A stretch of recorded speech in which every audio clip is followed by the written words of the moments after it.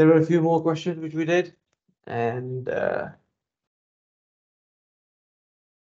now talking about your AS level, these were the two questions related to AS. Although ये inverse ही निकालना था, but इनका difficulty level IGCSE level के comparison थोड़ा सा ज़्यादा था. Like if you talk about specifically this one. So a quick recap on this one. This was the function h of x equals to 2x minus 1 over 3 plus 5x. 5x minus 2x equals to minus 1 minus 3y. So basically what we did, okay, this is where we started off, right? This was the function h of x equals to 2x minus 1 over 3 plus 5x. So you change the function notation to y, and the rest of the function comes down as it is. You move this 3 plus 5x over here for the multiplication. You expand this. Now we're making, remember, we are making x the subject. So in the next step, I'll be collecting all the x terms on one side and rest of the terms goes to the other side. So 5x minus y minus 2x equals to minus 1 minus 3y. I cannot sum them up, so I'm going to take x as common. So this is what we'll be left with, 5y minus 2. Now in the next step, this is being multiplied here. When you move it to the other side, this is 5y minus 2. Now you swap the variables, you call this as x, you call this as x, and this whole thing is going to be inverse of the function h. This is how you're going to do it. All right, this was a completely new thing which we learned yesterday, that how to work out the inverse of a quadratic function. So we cannot make x the subject here because in a full complete standard form, we have two different powers of x. That is the main reason we cannot make x the subject. So in order to make x subject, now if you recall from the previous, from the IGCSE or O level, even in the previous question, in the process of finding out the inverse function, we make these x the subjects. So we cannot make x the subject while the quadratic function is in this particular form. So the first step we do is we complete the square. Once you complete the square, then you find out the inverse. So if you look carefully, this is the function x squared minus 8x minus 3. You complete the square. After completing the square, this is what you get. Now, this function is same as this one. Only the their appearance is different. This is the expanded form, 3-term quadratic volume sum. And this is a completed square form. Now, in a completed square form, if you look carefully, there's just one x. Now, it is very easy to make this x the subject. So making x the subject is still the same. Another new thing was that whenever you take a square root, you always put a plus and minus sign, definitely in general mathematics. But while finding out the inverse of the function, it depends on the condition. If it is greater than, then you put a plus sign. And if it is a less than sign, you always put. If it is a less than sign, then you put a negative sign. Okay, so that for now, you just need to remember this. For greater than, you put a plus sign. For less than, you put a minus sign. This particular question had a greater than sign. So the final answer, instead of plus minus both, you have just the plus sign here. Okay. All right. Then I gave you a couple of questions for you to do it. Here we had a less than sign, so a minus sign here. Here we had a greater than sign, so the final answer is positive. Now, here, the coefficient of x squared was 2. So this thing here was a hitch of basically a quadratic step. In a quadratic function, if you have coefficient of x squared other than 1, then you need to make sure you make it 1 by taking common. So if you recall your quadratics lesson, these are the two terms which matter while completing a square. So I only took common from the first two terms. So this is how you complete a square up till here. Actually, yes, up till here. Yeah, over here, I have completed the square. The rest of the procedure is exactly the same. You replace this function notation with y, and then you make x the subject. Once you have x the subject, then you replace the variables and call this side as the inverse of the original function. So this is a quick recap of what we did yesterday. Let's just move on. Today we are doing composite functions. Any one of you with the O levels background who have done O levels 4024. 4024. Okay. In 4024, आपका IGCSE Abdullah बच्चे आपका? IGCSE sir. और Ayesha? O level sir. अच्छा, आपका भी O level है, ठीक है। हफ्सा? आईजी। अच्छा, आईजीसीएसई के स्टूडेंट्स ने कंपोजिट फंक्शंस पढ़े हुए होते हैं, ठीक है। ओ लेवल्स के स्टूडेंट्स के सिलेबस में नहीं होता composite functions, but it's nothing new. Let me show you. O level के स्टूडेंट्स में जो सिलेबस है उसमें composite function as a composition नहीं आता, बट उसका क्वेश्चन जरूर आ जाता है। Let me show you how it looks like. there f of x squared plus 5. This was a question. I never told you that x squared plus 5 is some other function. So what you did here is, in place of x of the function f, you plugged in x squared plus 5. Okay? So this is called composite function. यही composite function होता है. If I call this function, which I am plugging it into the x of another function, this is basically a composition of two different functions. ठीक हो गया? तो इसको composite function बोलते हैं. तो आज हमने यही करना है. अभी जो ऊपर मैंने एग्जांपल दिखाया है उसमें सिंपल x स्क्वायर प्लस 5 मैंने प्लग इन करवाया था फंक्शन f में. अब यहाँ पे x स्क्वायर प्लस 5 की जगह होगा x square, for example x square plus 5 ये, तो उसका हो सकता है एक नाम रख दे उस फंक्शन का. जैसे f ऑफ x एक फंक्शन है, उसको हो सकता है वो कह दे कि ये g ऑफ x है. Okay, so let's start of with, for example we have a question f of x equals 3x minus 1, and we have another function as g of x equals x squared plus 2. Now, composite function is going to be, for example, if the examiner asks you to find out f of g of x.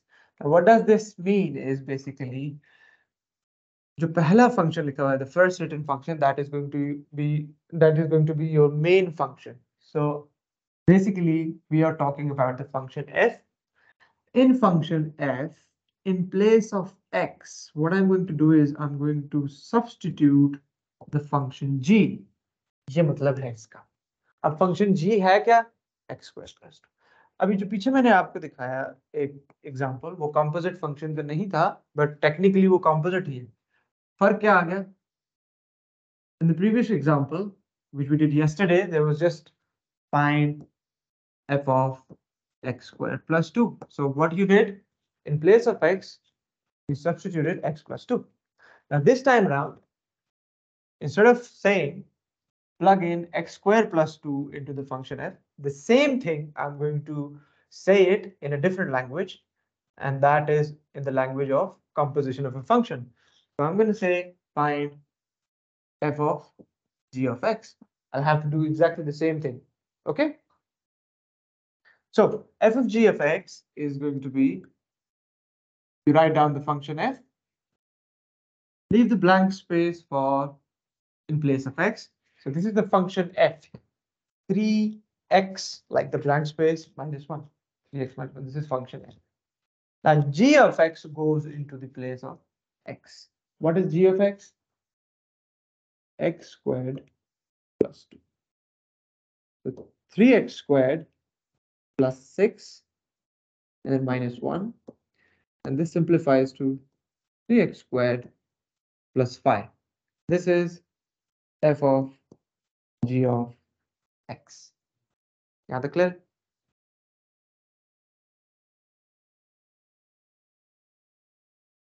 Okay. मैंने f of g of x किया. I want you guys to do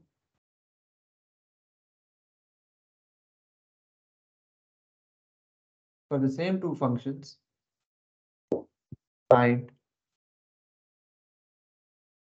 g of f of x, find f of x, and then find g of x.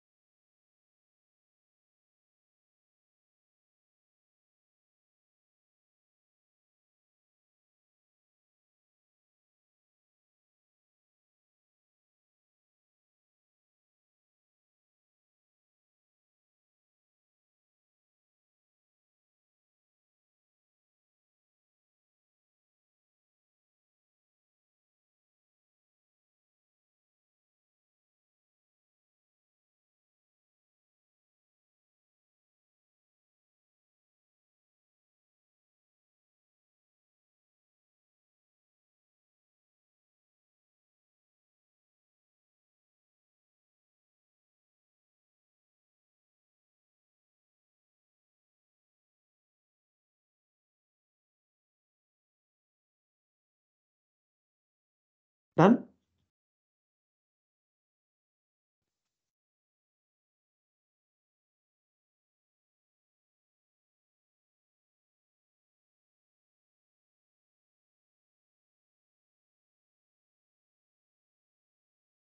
Right.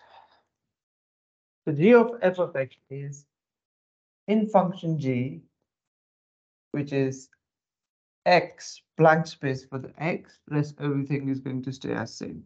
So squared plus. In place of x, I'm going to plug in the function f, which is 3x minus 1. इसको अब यहाँ से आपने expand करना है, तो a minus B whole square, तो ये आपके पास क्या आएगा,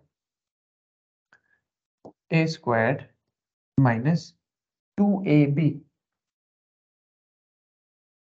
plus b squared b plus 2. This simplifies to 9x squared minus 6x plus 3. So this is g of f of x. F of x means in function f, which is 3x minus 1. In place of x, मैंने function f को ही substitute करना है. वो क्या होगा आपके पास? 3x minus 1. इसको expand करें. 9x minus 3 और minus 1. 9x minus 4 इसका आंसर आ गया. g of x. Function g is x squared. So blank space for the x plus 2. This is function g. In place of x of the function g, आपने function g ही substitute करना है, which is x squared plus 2. इसको expand करेंगे, a squared, which is x power 4 plus 2ab, which is going to be 4x squared. 2 into x squared into 2 is 4x squared plus b squared, which is going to be 4, and then ये बाहर as it is आ गया. इसका आप लिखेंगे x raised to the power of 4 plus 4x squared plus 6. ये आपका answer आ गया. ठीक हो गया? यहाँ तक क्लियर है? So this is composition of a function. मैं एक क्वेश्चन देता हूँ जो मैं अभी नहीं करवाऊंगा, उसको नोट कर लीजिएगा, वो होमवर्क में कर लीजिएगा. ठीक है, मैं थोड़ा सा आगे चलना चाह रहा हूँ. ठीक हो गया, ताकि काम को स्पीड अप कर सके.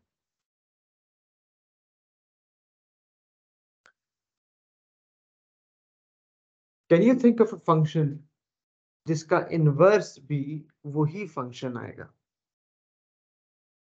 सोचें जरा.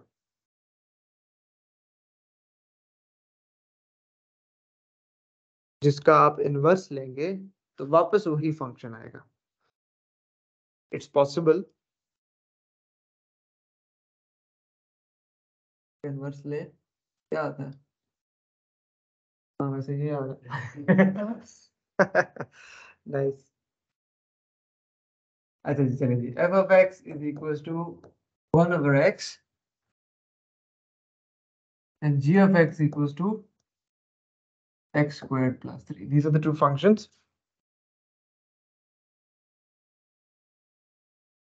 एक आप f of g of x find out कीजिएगा. g of f of x,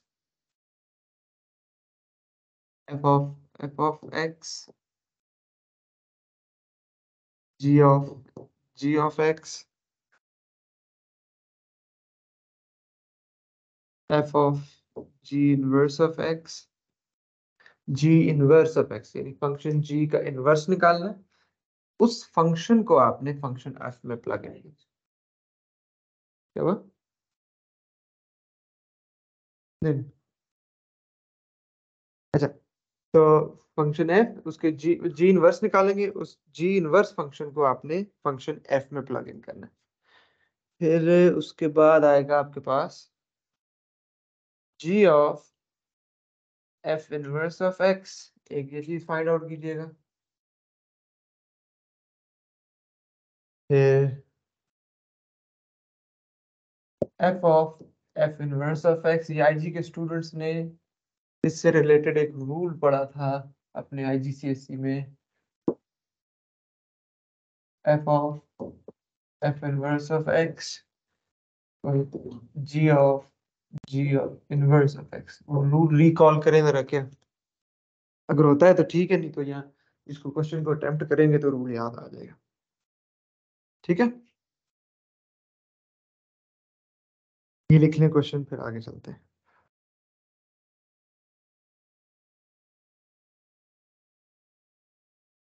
rule बताएं, रूल खुद, इसको क्वेश्चन को अटेम्प्ट करेंगे खुद याद आए। हाँ हाँ हाँ, शाबाश बताएं, क्या आंसर आएगा, शाबाश।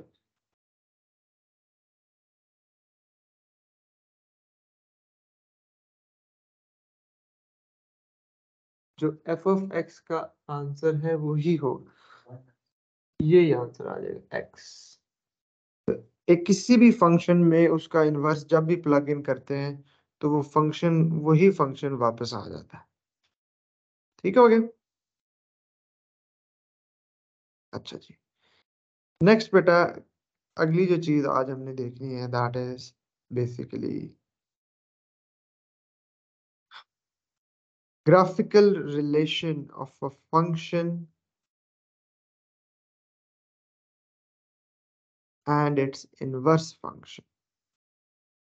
Graphical relation of a function and its inverse function। एक फंक्शन का और उसके इनवर्स फंक्शन का ग्राफिकल रिलेशन क्या होता है।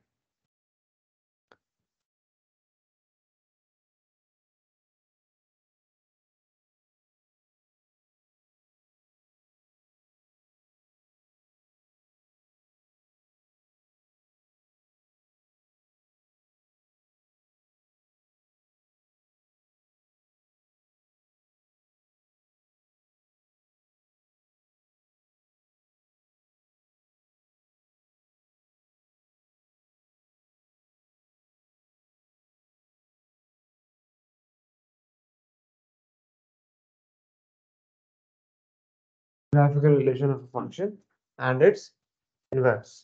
ओके, एक फंक्शन ले लेते हैं, f of x is equals to 3x minus 1। Give me the inverse of this, इसका inverse, do it in your head। X Abdullah, plus 1 to 3. शाबाश। f inverse of x क्या होगा, x plus 1 over 3। ठीक है, you should be able to do it in your head। ठीक है, ये linear function आसान होते हैं। अच्छा, अब इन दोनों का हम ग्राफ ड्रॉ करते हैं। This is Desmos,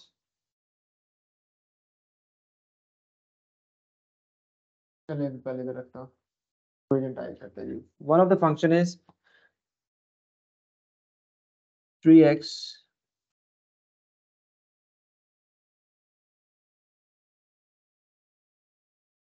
y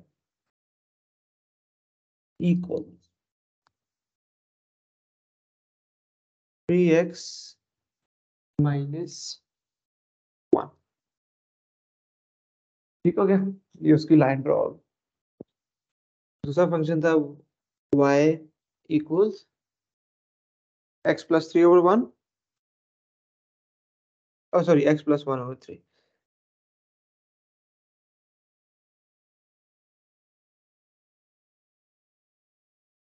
x, अच्छा मुझे बताना प्लस का साइन डाला है अभी, नो?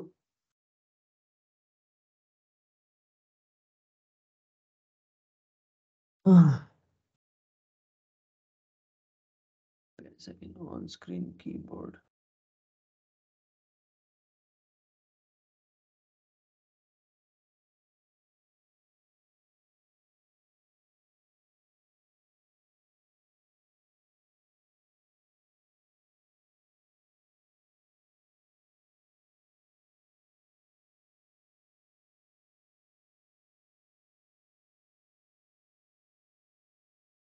x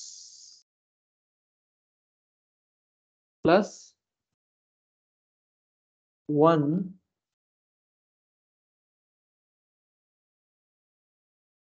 ओवर ब्रेक, ठीक हो गया जी।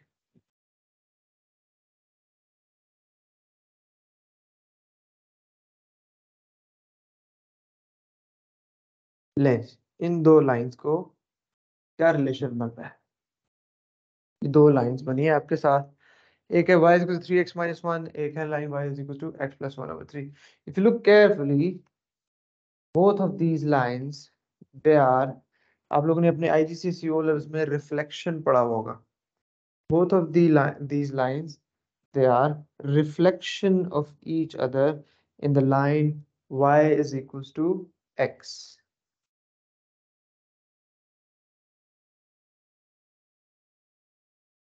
ठीक है,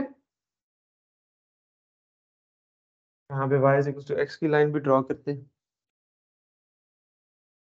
y equals x, प्लस लग गया.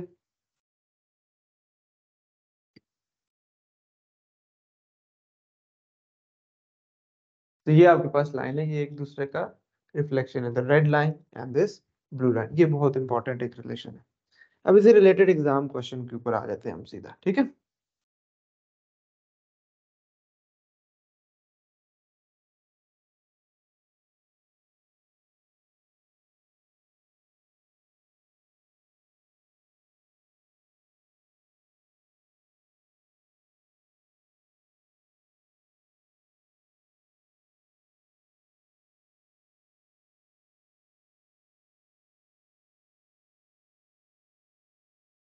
बल्कि उस पे जाने से पहले एक काम करें.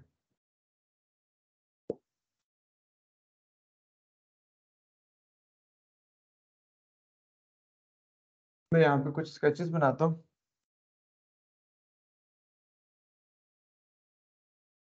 क्या, अच्छा, जब रफ स्केच बना रहे हैं आप रिफ्लेक्शन के लिए या फंक्शन का और उसके इनवर्स का, ठीक है, तो मेक श्योर जितना स्केल आपने एक्स एक्सिस पे रखा है उतना ही वाई एक्सिस पे रखें, अदरवाइज वो रिफ्लेक्शन सही नहीं आएगा. ठीक हो गया.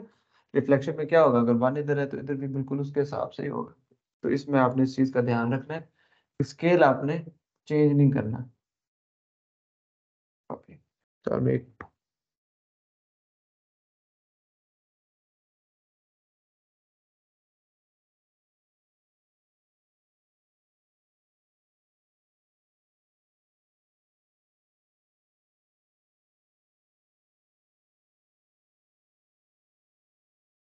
ओके,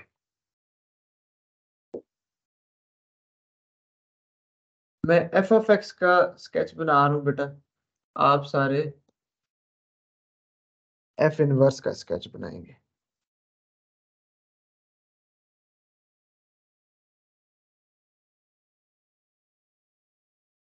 चलिए बनाए, शाबाश.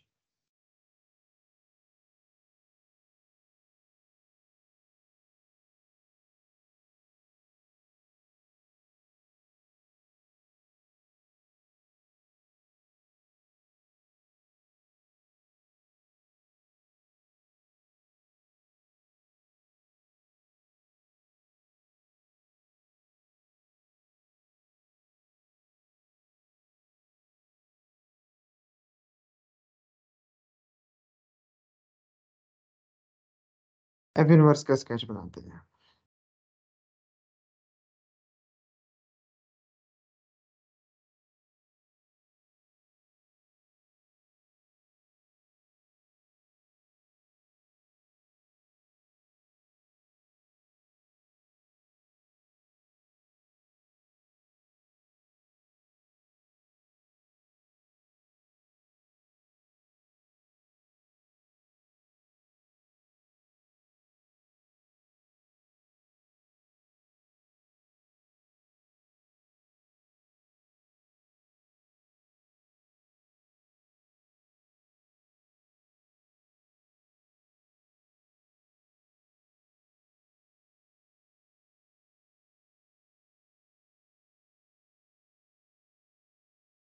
अच्छा जी,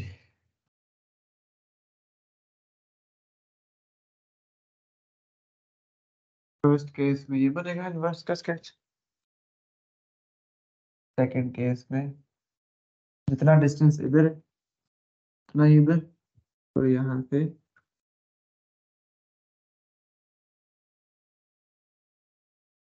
ये आपके पास आ गया एफ इनवर्स का। इसका याद रखें मैंने आपको रिलेशन बताया था फंक्शन का और इसके इनवर्स फंक्शन का रिलेशन ही होता है and they both are reflection of each other. Okay, इधर से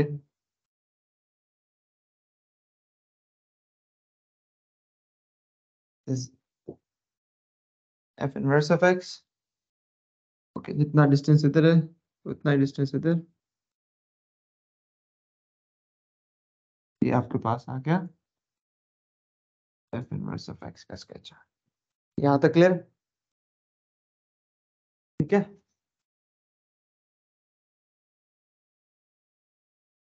अगर ये चीज समझ में नहीं आ रही थोड़ा सा अपना आईजीसीएसई की रिफ्लेक्शन को देख लीजिएगा।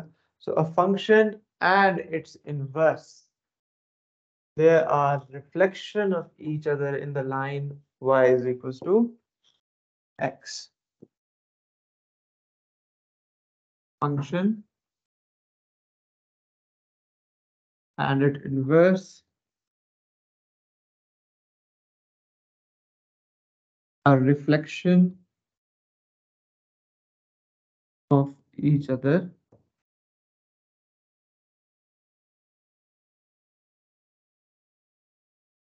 in the line y is equals to x. तो y is equals to x की जो लाइन है ये जो मैंने ड्रॉ की थी, ये डॉटेड आपने ड्रॉ करनी। मेरे पास इधर डॉटेड लाइन का ऑप्शन अपेरेंटली विजिबल नहीं था, आपने डॉटेड लाइन ड्रॉ करनी होगी। ठीक है, चलें जी अब इसका करते हैं क्वेश्चन, एग्जाम क्वेश्चन कि पेपर में इससे रिलेटेड क्वेश्चन जब आता है तो आपने किस चीज का ख्याल करना है। पहले आपको प्रॉब्लम बताऊंगा, फिर आपको उसका सॉल्यूशन बताऊंगा। फंक्शन है f of x is equal to 3x minus 1। Examiner आपको कहता है कि sketch graph of f of x and f inverse of x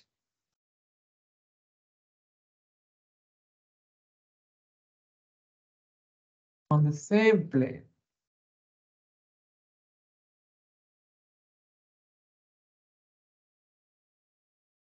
Making the relation between them clear. ठीक है, यहाँ तक क्लियर है? अच्छा, अब इसका प्रॉब्लम, पहले इसका प्रॉब्लम बताते हैं कि इसमें प्रॉब्लम किस किस्म का आ सकता है। आपको आप अपनी तरफ से क्वेश्चन ठीक करके आएंगे और पता लगे वो उसमें एक बहुत बड़ा ब्लंडर हो गया। So let's look into the problem first. So this is the y-axis and the x-axis. I am going to draw a solid line of y is equals to x. आप लोग प्लीज उसको dotted रखिएगा, ठीक है?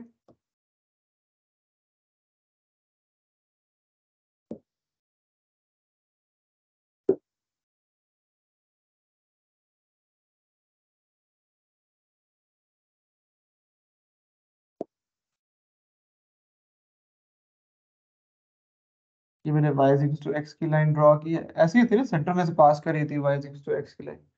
आपने इसको dotted line रखनी है। So this is y is equals to x. Okay, function, function क्या है बेटा आपके पास? इनवर्स निकालने की जरूरत नहीं है, फंक्शन का इनवर्स निकालने की, कैलकुलेट करने की जरूरत नहीं है। अब देखें, सबसे पहले y इंटरसेप्ट क्या है बेटा इसका? y इंटरसेप्ट क्या है इसका? -1। तो लेट सपोज आप कहते हैं जी कि -1 जो है वो इस जगह। ओके, लाइन इंक्रीजिंग है डिक्रीजिंग है? इंक्रीजिंग है। Now there are two ways I can draw a line through this in an increasing manner.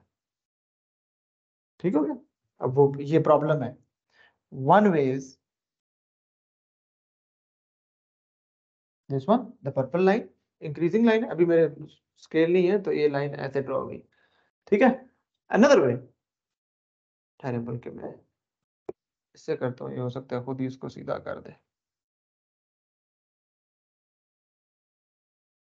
Is this visible online students? Yes. चले पर्पल ही रखते हैं। The line is passing through y-intercept which is -1 and it is increasing as well. Rough sketch बना रहे हैं ना, हमें accurate values नहीं चाहिए, हम rough sketch बना रहे हैं। Another possible way is for the same line. ये अब जब rough sketch बना हुआ है, एक कहता है y is equal to 3x minus 1 की लाइन ये है, दूसरा कहता है y is equal to 3x minus 1 की लाइन ये। Who is correct?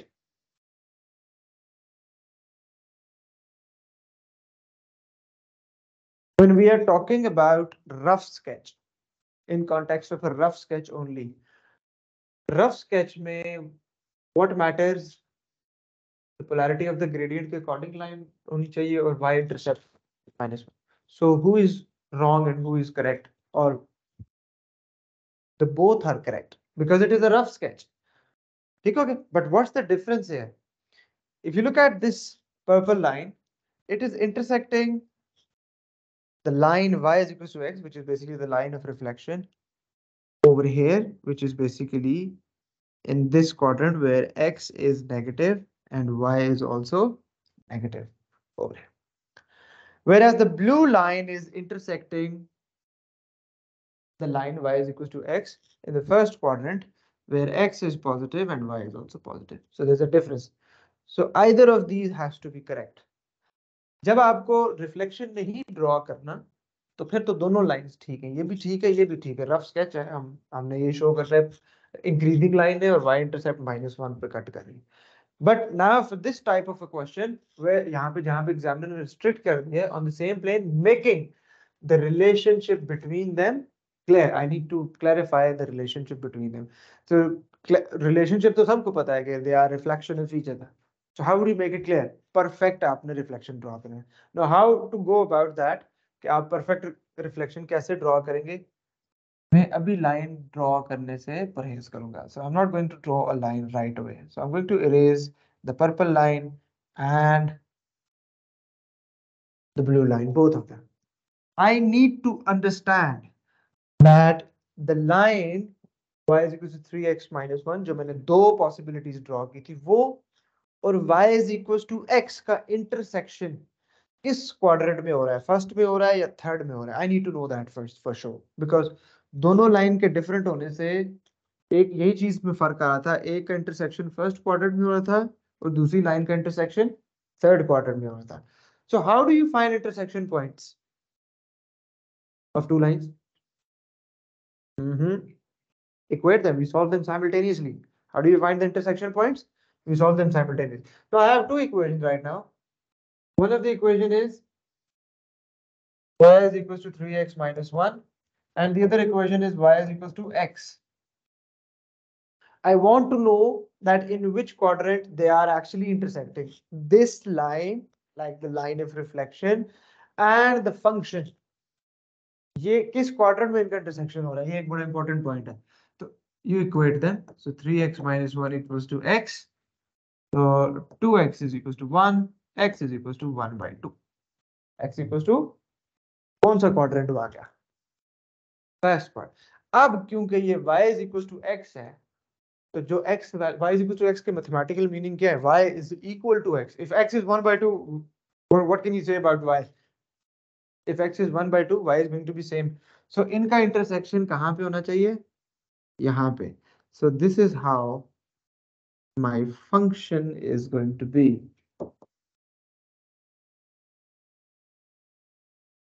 ये मैंने f of x ड्रॉ किया, ठीक है। तो अगर आप इस तरीके से इसको ड्रॉ करेंगे होगा वो भी इंक्रीजिंग ही जो आप ड्रॉ करेंगे और वो भी कट -1 पे ही करेगा, दैट विल बी रॉन्ग। ठीक हो गया, वो गलत हो जाएगा क्योंकि आपने उसका इंटरसेक्शन किधर करवा दी? Third quadrant. इन रियलिटी वो किस क्वाड्रेंट में इंटरसेक्ट कर रहा है, फर्स्ट क्वाड्रेंट में यहाँ पे इनका इंटरसेक्शन हो रहा है। मेंशन करना है तो कर दें 0.5 0.5, लेकिन जरूरत नहीं है मेंशन करने की। So once you have the f of x, now draw the reflection of it. इसका रिफ्लेक्शन ड्रॉ करेंगे हम।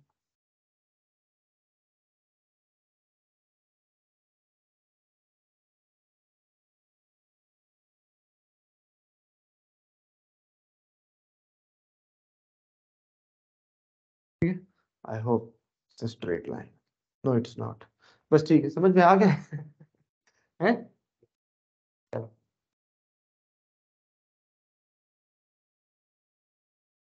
करने की कोशिश करते हैं इसको।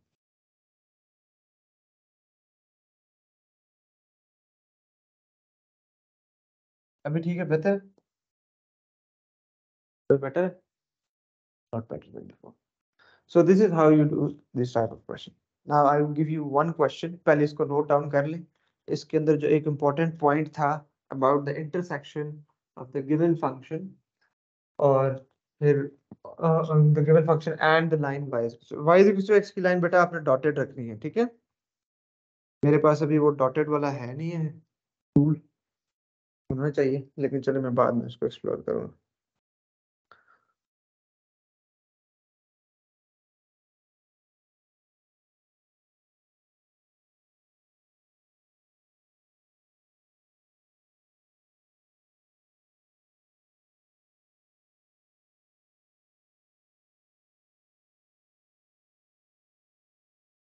अच्छा, नाउ इसको नोट कर लिया बच्चे?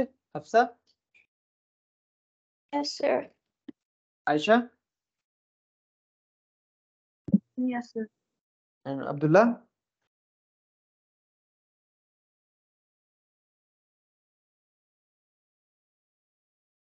अब्दुल्ला बेटे नोट कर लिया?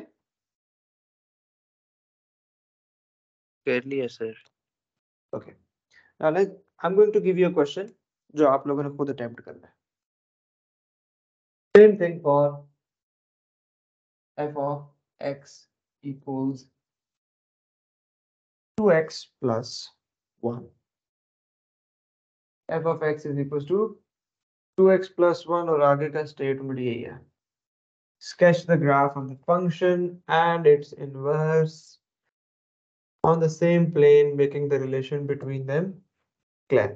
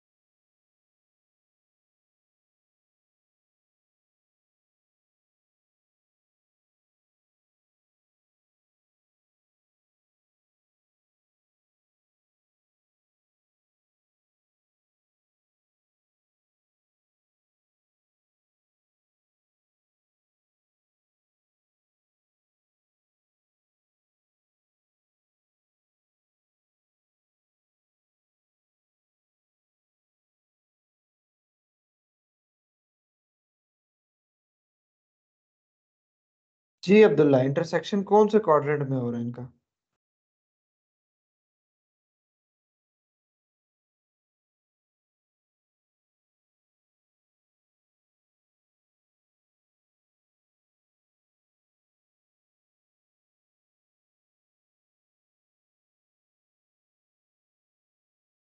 आयशा बेटे आप बताएं।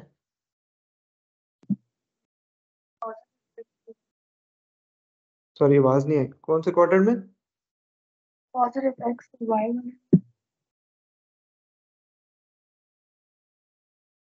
आवाज बहुत कम आई है।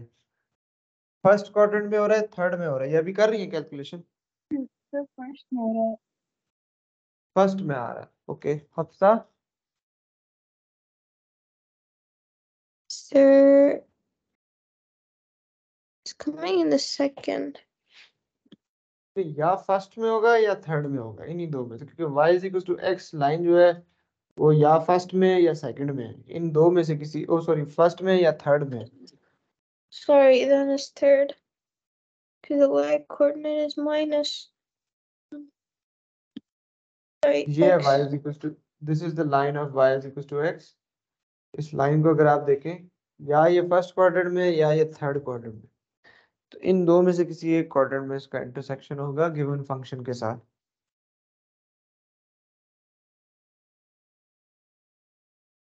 कौन से क्वाड्रेंट में आ रहा है?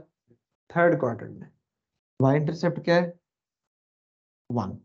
अगर थर्ड क्वाड्रेंट में इनका इंटरसेक्शन हो रहा है, तो this is how you going to go for the line.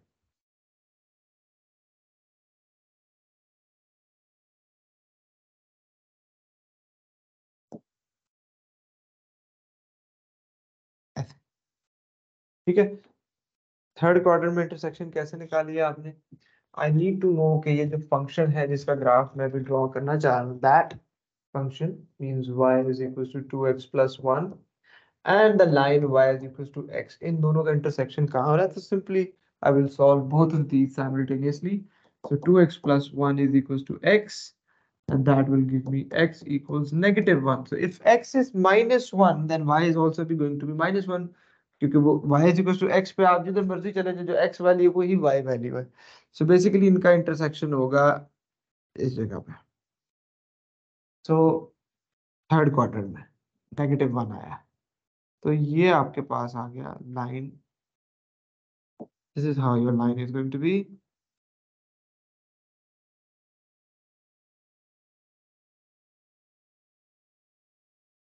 ये आपके पास एफ ऑफ एक्स आ गया, एफ इनवर्स इसका रिफ्लेक्शन बन जाएगा।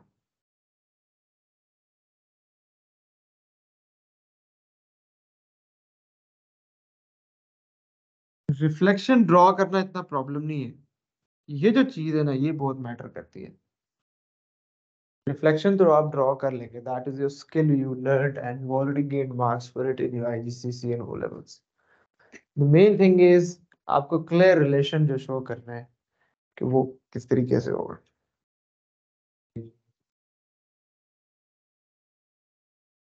जी जी जी, वो भी वहीं से पास करेगा। अच्छा, आप कह रहे हैं वाई इंटरसेप्ट, वो वाई इंटरसेप्ट इसका क्या बेटा? इसका जो वाई इंटरसेप्ट था वो इसका एक्स इंटरसेप्ट बन जाएगा ना रिफ्लेक्शन के बाद। इसका वाई वो होगा जो इसका एक्स था, तो जो एक्स वैल्यू मेन फंक्शन का था एक्स इंटरसेप्ट, वो इसका वाई इंटरसेप्ट बन जाएगा। ठीक है, ओके, क्लियर? अब्दुल्ला, आयशा,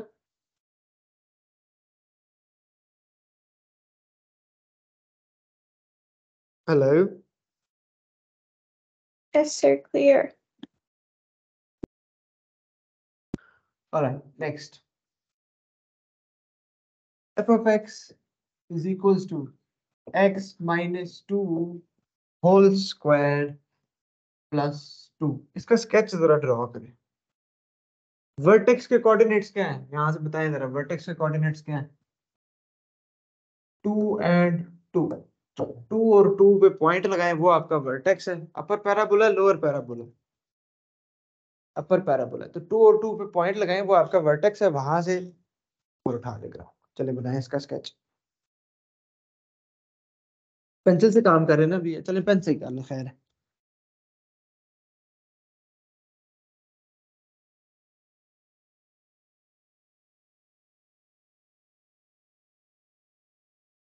इसका स्केच बनाएं यहाँ पर।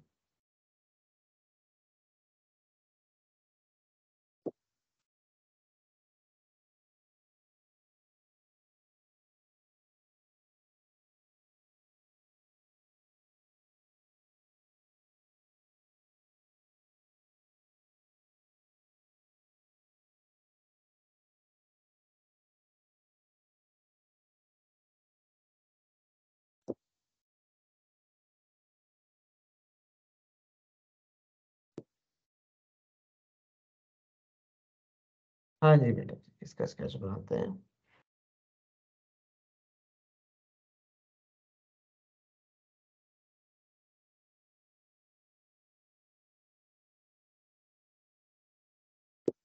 लेट्स सपोज 2 और 2 इस जगह बनता है फॉर एग्जाम्पल, ठीक हो गया। आपका ग्राफ ऐसे ही बनेगा, ठीक है, यहाँ तक क्लियर है, ऐसे ही बनेगा ना आपका ग्राफ। अच्छा, अब एग्जामिनर कह रहे हैं sketch the graph of the function and F inverse on the same plane making the relation between them clear, making the relation between them clear. अभी मैंने क्वेश्चन पूरा नहीं लिखा, अब मैं क्वेश्चन पूरा लिखता हूँ। एग्जामिनर कहता है for x is greater than equals to 0 and less than equals to 2, जब मेरे पास ऐसी x वैल्यूज के ऊपर कोई लिमिट नहीं थी तो मैंने ये ग्राफ इन्फिनिटली बनाया। अब मेरे पास x वैल्यूज के ऊपर लिमिट है, x की वैल्यू 0 से लेकर x की वैल्यू 2 तक। तो बेसिकली मेरा ग्राफ जो होगा यहां से स्टार्ट होगा, ये बस, this is x is equals to 0 over here and x is equals to 2 over here, ठीक है क्या? बाकी सारा ग्राफ हम इरेज कर देते हैं। ये सिर्फ आपको समझाने के लिए मैंने इस तरीके से पहले पूरा ग्राफ बनवाया, फिर आपसे सिर्फ इतना बनवाया।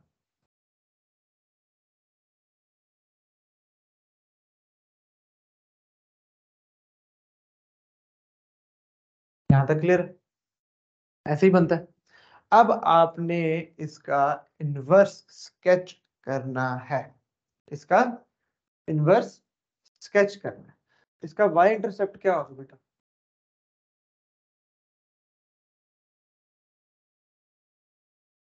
करें यहाँ y इंटरसेप्ट के लिए x की जगह क्या पुट करेंगे? 0 पुट करें, इसमें -2 का स्क्वायर क्या आएगा? 4, 4 + 2 6, तो y इंटरसेप्ट इज 6। x की वैल्यू 0 पे जो है y देखें आप क्या है, तो वो 6 आ रहा है। अच्छा जी, let's draw a dotted line for y is equals to x। ऐसे ही होगी जी, y is equals to x। Vertex के कोऑर्डिनेट्स रिकॉल करें, क्या है? 2, 2, तो इट मींस दैट वो y is equals to x की लाइन के ऊपर ही आएगा ना, क्योंकि जो x है वही y है, तो यही लाइन आपकी y is equals to x है, तो that will be definitely on this line. ये वर्टेक्स पे आपके आ रहा है। अब आपने इसका वो ड्रॉ करना है इनवर्स। इसका y इंटरसेप्ट 6 है, तो फिर इसके इनवर्स का x इंटरसेप्ट जो होगा वो क्या बन जाएगा बेटा? 6 बन जाएगा। तो जितना गैप इधर है अंदाजे से आपने उतना ही गैप रखना है। मेरे पास यहाँ पे तकरीबन 1 2 3 4 5 6.5 oops,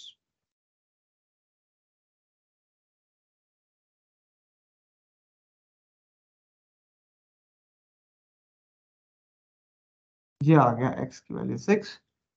यहाँ पे मैंने इसके इनवर्स ड्रॉ कर लिया। So this red is basically the f of x from x की वैल्यू 0 से लेकर 2 तक, और ये आपके पास ब्लू ड्रॉ किया है, this is f inverse of x। यहाँ तक क्लियर है? चलिए, दैट्स इट फॉर टुडे। कल इंशाल्लाह हम डोमेन नेम स्टार्ट कर देंगे। ओके ओके, टेक केयर, अल्लाह हाफिज। Professor.